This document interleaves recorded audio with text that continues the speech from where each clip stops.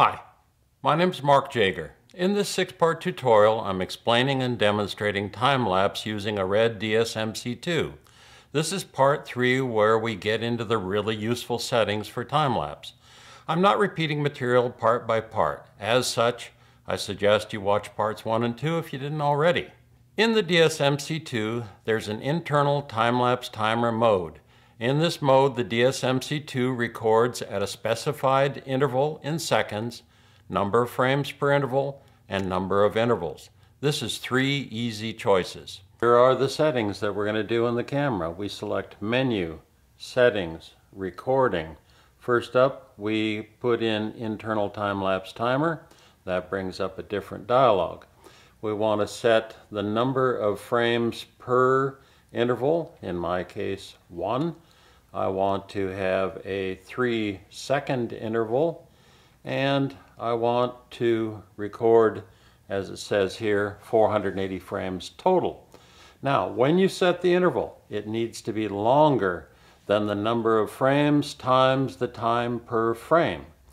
If you don't set the limit enable button here, it will just keep recording till you run out of battery or memory. I frequently do not set the limit enable so that if I'm in a sunset situation and things are going a little longer than I thought they might, it's okay. It will keep going until I'm done.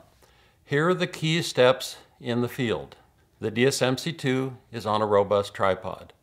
You may choose other settings, but I selected 10:1 compression, 8K resolution, 6500K white balance, 1/48-second shutter, f8, and ISO 800. I'm using an ND filter. I have a good black shade and enough battery capacity. Here's our example shoot.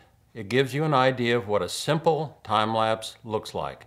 As always, you need to choose the composition, the degree of time compression and resulting apparent motion speed, the amount of motion blur, and the exposure value settings. Now, power can be an issue. Time-lapse for landscapes can easily be 30 to 60 minutes or more for shooting, plus warm-up and setup time.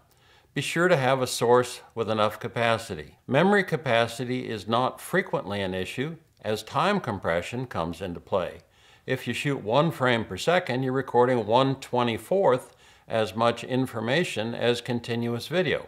Now, scene exposure value changes can be an issue during shoots, getting brighter, darker. To compensate, you can adjust aperture on the fly. Post-processing will be easier if you keep the adjustments to 1/3 stop per change. I'll discuss post-processing in part 6. Changing shutter speed is not such a great choice because it means the active black shade will need to change, which creates issues. Stay tuned for part 4, where I add frame processing to the skill set. The flexibility continues to increase. Thanks for watching.